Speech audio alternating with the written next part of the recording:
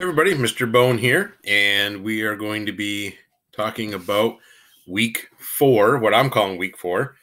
I'm just starting off. This whole unit was week 1. We did the Africa unit before spring break, then we had spring break, blah, blah, blah. That's all done. I'm calling this whole unit by the weeks. So we're talking about April 27th to May 1st is what we're talking about, if that helps at all. So, 7th grade social studies. What are we doing this week? We are having a test over the first 3 lessons. Good news, bad news, right? Tests, so much fun. But the good news is that's all you have to do this week. So, if you take your time and do it right, it should take you half an hour or so to take the test. And after that, you're done for the week. We are talking about these first 3 lessons. The first ones were boundaries and territories, international interdependence, and then global challenges. Global challenges you should have had done last week. And so now we're ready to test over all that stuff. Remember, while you're testing, please take your time on the test. I'm still finding there are a few people on the quizzes. This is the first test we've had. But on the quizzes, I'm finding a few people who are taking it maybe one time, and maybe you take your time on it the first time, maybe you don't, but you don't score very well. So then you blast through the next 9 retakes, because you get 10 altogether. You blast through the next 9 in about 30 seconds each, which is obviously not doing your best. You can't take one of those quizzes in 30 seconds. So don't do that for the test. What ends up happening if I go in because Edgenuity says, hey, alert, this student needs some help on a retake. And I go in and I look at it, and it tells me how long you took on it.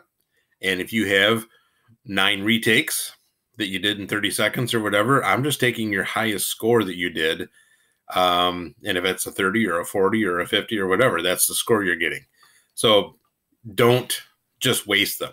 Now, if you had 9 retakes and you're taking a lot of time and you're trying your best and all that kind of stuff, and it shows, I can look at all that stuff. I can drill in and look at all that.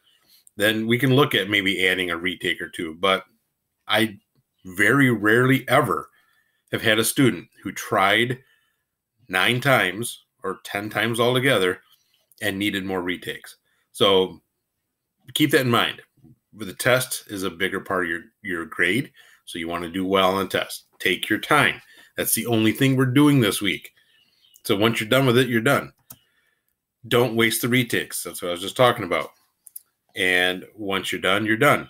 So those of you who are on track and you're ready to take the tests, you probably have 30 minutes of work this week, and then you can go enjoy the sunshine for most of the days. A couple of days we're going to get some rain, but most of the days is going to be sunny, a bit warmer this week. Go outside and enjoy it, doing whatever you do outside. Also, don't forget, come visit us during the Google Meets on Mondays and Wednesdays from 10:30 to 11.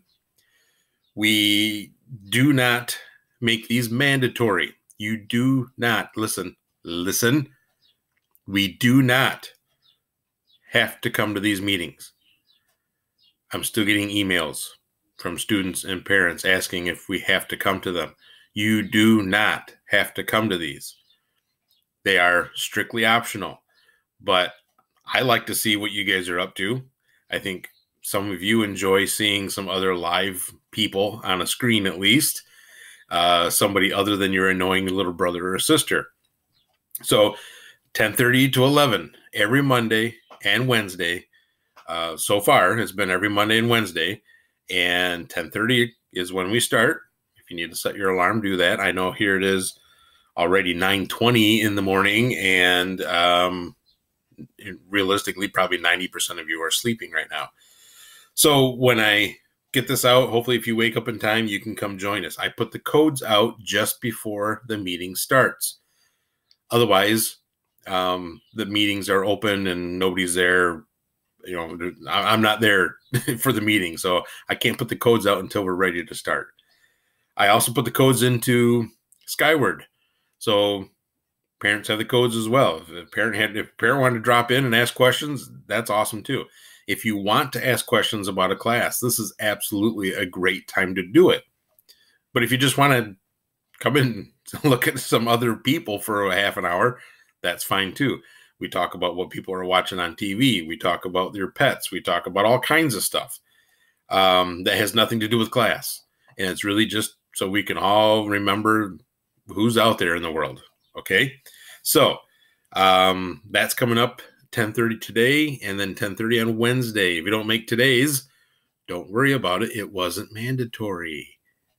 But you can set your alarm for Wednesday if you'd like. I will see you guys then.